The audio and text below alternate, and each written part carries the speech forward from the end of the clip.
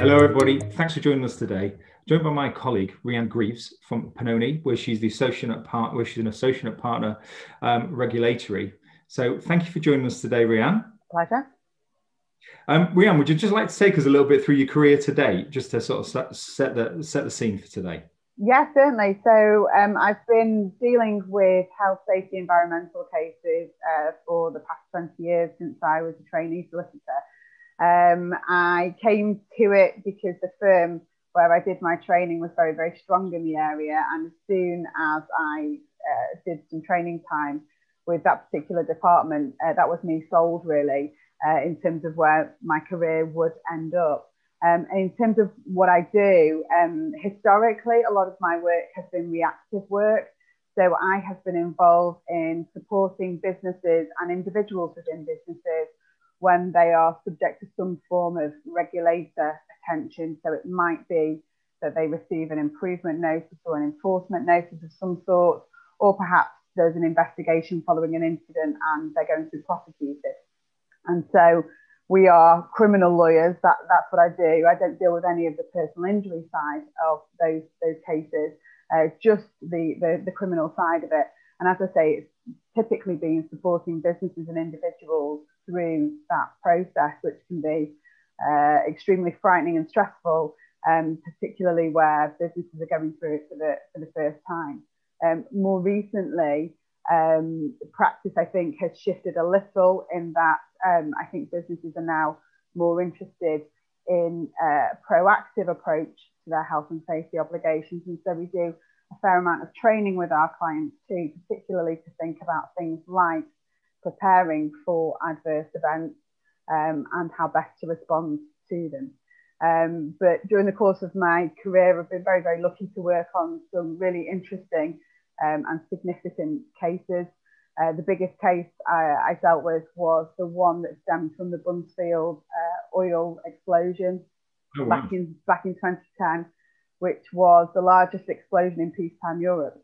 So that was a very, very significant case, and it led to a 3-month trial, but basically was my life for 2 years working on that case.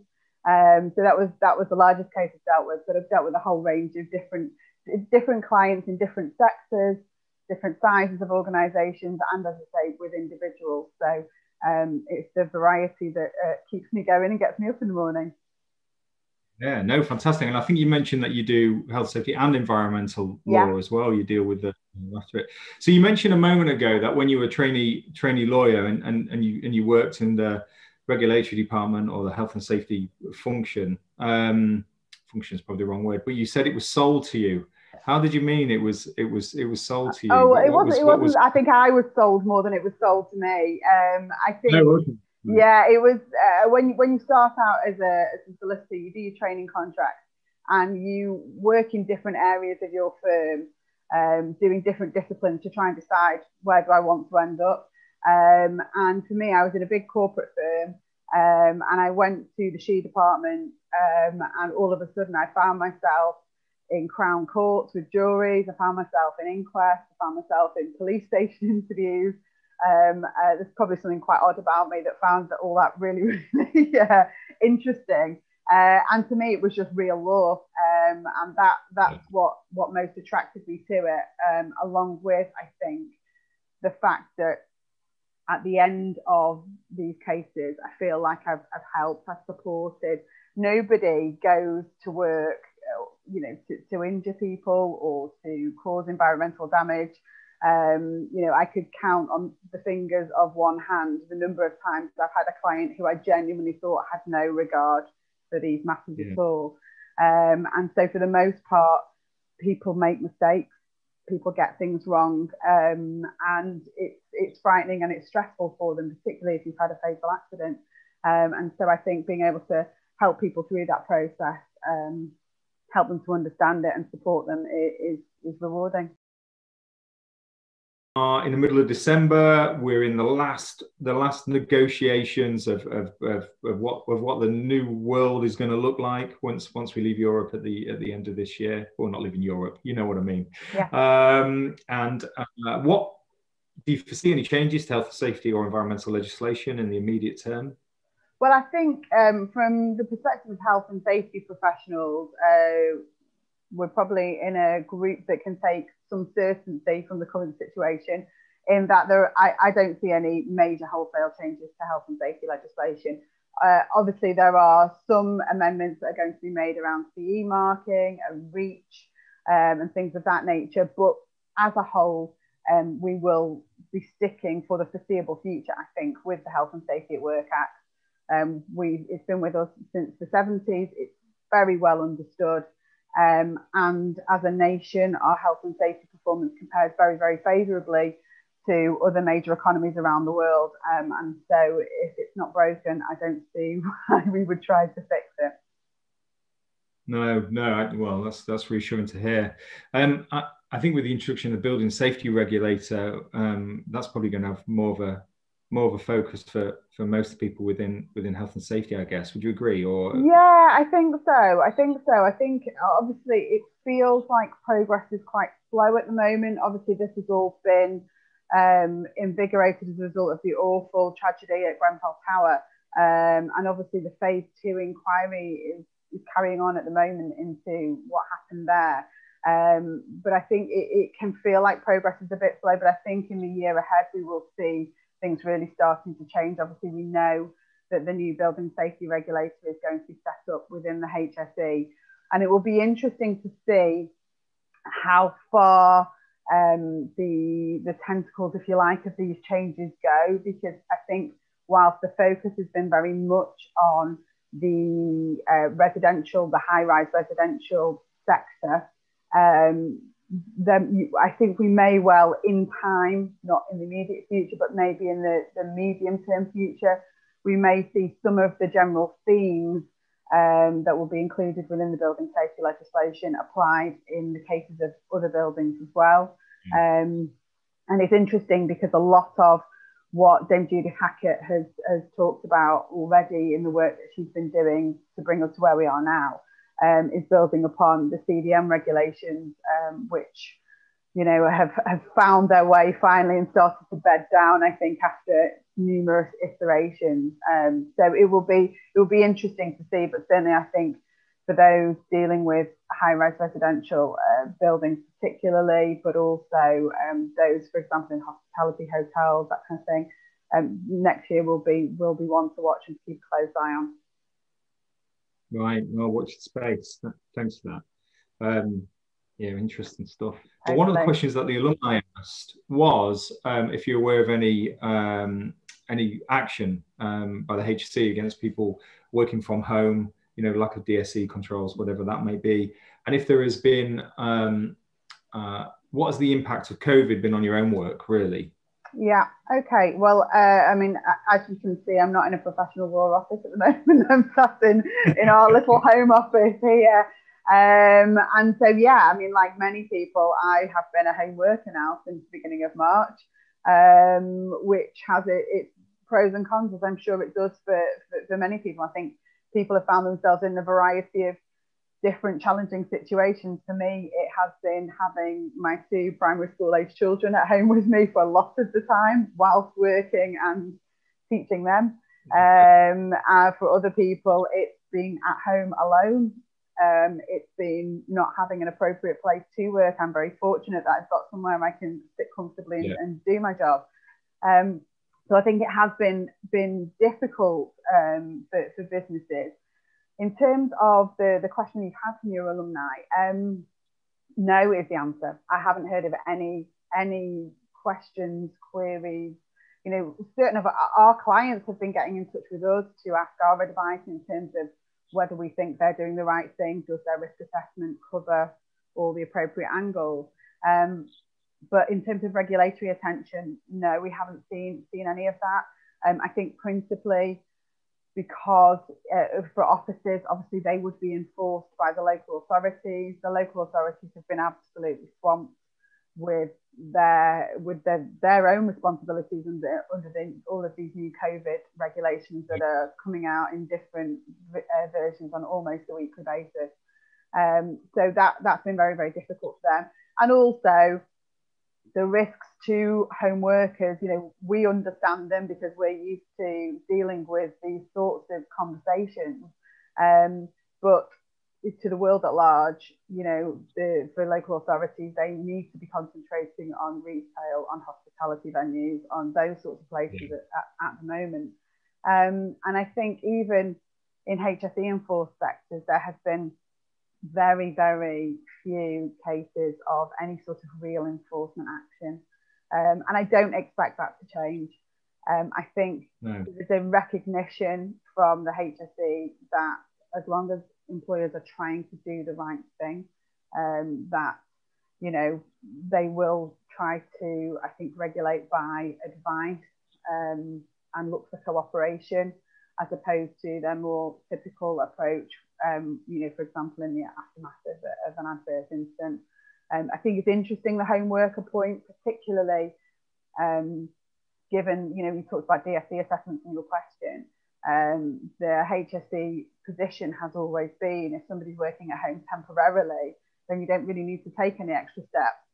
Now, obviously, that was perhaps okay in the middle of March when we were all sent away from our offices. But this is probably stretching what temporary means now. And you can see, the HSE is now suggesting sending out they've got a checklist, haven't they, in terms of people doing their own self-assessments and things like that. So I think that's changing, but, you would hope with the vaccine-shaped light at the end of the tunnel that, maybe we are coming towards certainly the final furlong of being at home. Oh, no, thanks for that. I mean, one of the questions that I think I posed to you when we first had a chat was whether or not HSE, or you see it foreseeable that HSE might be doing some retrospective investigations from things that have happened over the last 9 months now, something like that, aren't we? Yeah. And because they have been this sort of,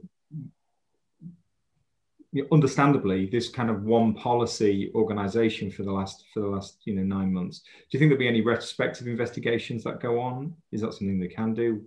Yeah, I mean, they can, and I think they probably will. I think, as you say, COVID's overtaken everything. I'm certainly seeing in my practice area now that investigations that had started pre-COVID and there was a long delay, they're starting to pick back up again now. And I do think that where there are the more serious incidents, there is the possibility of them coming back to things. It's important, I think, for organisations to remember that there is no statutory limitation period on the HSE on health and safety offences, basically. So these are not offences where the HSE will get to a point where they're statute barred from taking any action. They have to, they have to bring it within a reasonable period of time. But we are, I imagine many of your members will know that these are not quick processes, and it can often be months or years before things come to fruition. So I think it's important to remember that just because they haven't shown any interest up to now doesn't mean that they won't. Certainly, I think that some things that would normally be investigated will fly under the radar. I think that's just a fact of where we are and how much they've had to do. I guess in the light of the COVID and the lack of activity over the last, say, 9 months, it's going to take even longer for more serious offences to get through the courts. I imagine there's going to be one heck of a backlog at the moment to get things through. Or the criminal courts there was a huge backlog in the criminal courts before COVID happened. And we are certainly seeing cases now being listed well into the back end of 2021, maybe 2022. Really? So yeah. Well, with that in mind, it kind of brings me to our next question, really. I mean, you guys as a profession, I've used you for contracts and that sort of thing. You're expensive. You're, and I'm sure there's lots of really good reasons for that, Rhian. You're an expertise, you're a profession, and actually that's just the nature of things. Mm. But why should I engage you if I'm working for an organization? I don't mean you, I mean why is it important to hold that expertise? And if you could give a little explain a little bit around legal privilege as well, because I still don't think it's that well known, really. Yeah, okay, no problem. I mean, from my perspective, I will always say to a client, I would like to know about an adverse event as soon as possible. I would like to be one of the first people that they get in touch with. And the cynics will say, well, that's because that's a great opportunity for you to make more fees for your firm because, you know, you're in there straight away. The reality is it just makes dealing with the case far easier for me. It doesn't mean I have to be hugely involved in everything that happens from day one.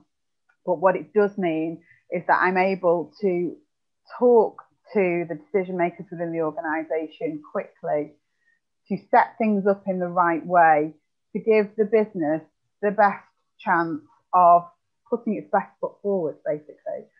So, for example, one of the first things that I would ask the business to do would be to carry out a robust internal investigation, and to do that so that I could provide them with legal advice. And in making that written request to the business, which is something that, you know, I've done 100 times, if not more, it takes me, you know, 10 or 15 minutes to draft the relevant instruction. And in doing that, it covers that investigation by legal privilege. And what I mean by legal privilege is we like to refer to it as our lawyer's superpower. We don't have many superpowers, but that's one of them.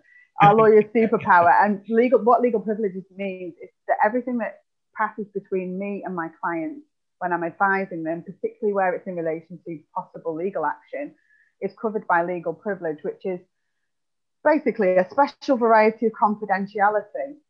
And what that means is that you can carry out a full and fearless investigation into the incident, provide it to me so that I can provide advice.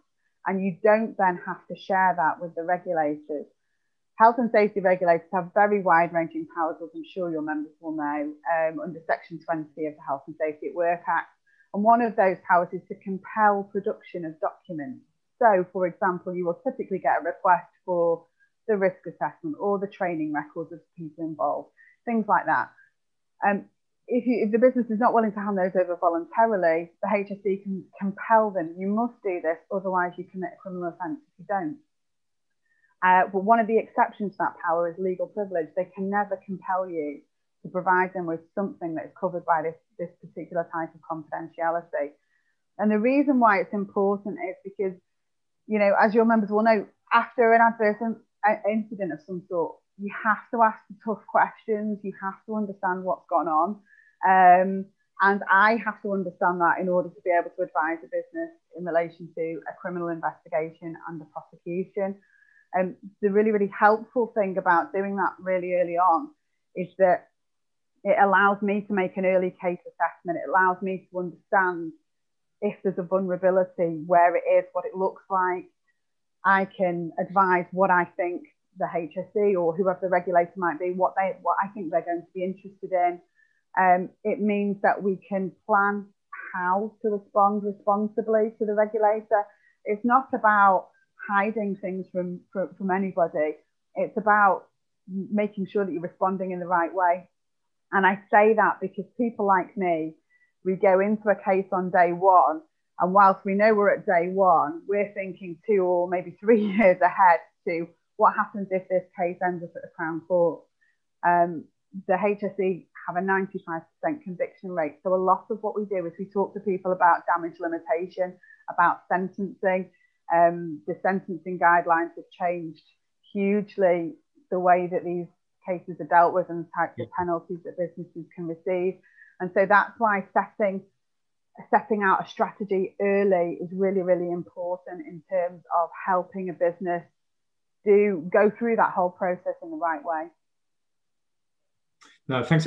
What would you then say is I can't forget how you phrased it. You used another term there about doing incident investigation, full and fiercely, I think you said, which I really like.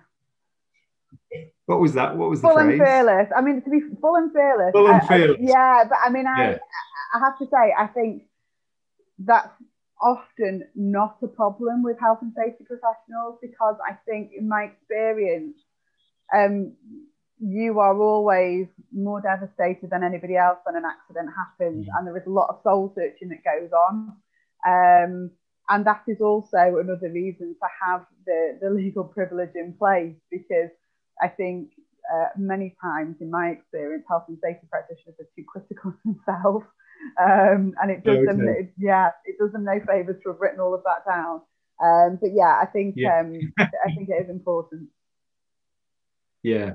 No, well, we all try to learn from we have these instances, and you say we could be disadvantaging ourselves at the same time, you know, and that's the system. So, you know, that's why we engage experts like yourself to support us through that. So you mentioned there about the sentencing guidelines. Obviously, we've had them for a while now. I was at a large construction company recently, and they were a very, very good, responsible construction company, but they suggested that they're actually budgeting for a significant fine sometime in the future. And this is not an organization that doesn't, you know, that's why I was talking to NEBOSH. They take their health and safety responsibilities incredibly seriously. By the nature of their industry, there's a potential for something to happen. Do you find, in your experience, that now the health and safety profession is taken more seriously as a result of the sentencing guidelines, or is there any lessons to be learned around the introduction of the sentencing guidelines? I think in my experience, I would say that yes, I think many organisations have had have woken up actually to the importance of the responsibilities. I mean, I think there are many, you know, you talked about the construction company that you were dealing with, who will always have taken their responsibilities very, very seriously. But I think when you start to talk in terms of the millions of pounds, you know, for health and safety offences in terms of fines, then all of a sudden you get the attention of other key stakeholders within businesses who perhaps weren't that bothered before or weren't that interested in it. So yeah, I certainly see from my own practice that there is an increased awareness, increased interest in health and safety matters and environmental matters as well, because it's worth saying, I know many of your members will be dealing with environmental cases as well. There is the environmental sentencing framework is a virtually carbon copy. Well, actually, the health and safety is a carbon copy of the environmental one, which came first. So, you know, we're seeing huge fines now for what previously would have been, you know, relatively small fines in magistrates' courts, and now seeing, you know, millions of pounds in Crown courts, and the whole thing, the stakes have been raised. So yes, I do see businesses taking it more seriously. Yeah, well, that's good. It's good to hear. It makes our lives a bit easier, but also it gets the attention where you want it. The last question I got asked around actually was, is there any recent case law that we should be aware of that you'd like to bring to our attention? Well, we've actually had a really, really significant few weeks, which is not often the case, I have to say, from a health and safety perspective. Particularly since the introduction of the sentencing guidelines, we've seen less of it, I think it's fair to say.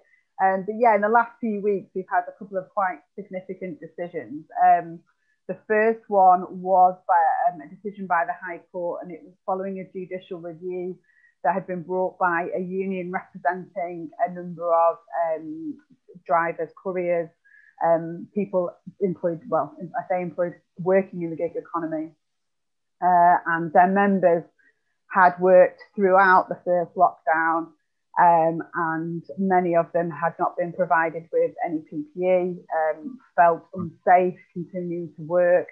And the case was brought by the union that effectively said the UK has failed to implement properly two EU safety directives, which would have entitled workers in the wider sense rather than simply employees to be given PPE in these circumstances, and also to be able to say, I don't want to work, I refuse to work when I feel like I'm in danger.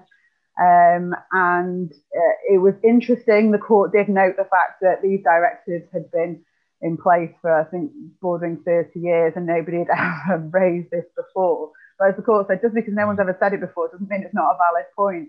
And interestingly, they decided that there had been a failure by the UK government to appropriately transpose the directive. And so what that means now is that the many people working in the gig economy can call on the businesses that they're working for to provide them with PPE, and also, as I say, to have the right to be able to say, actually, no, we don't feel safe working in these particular conditions.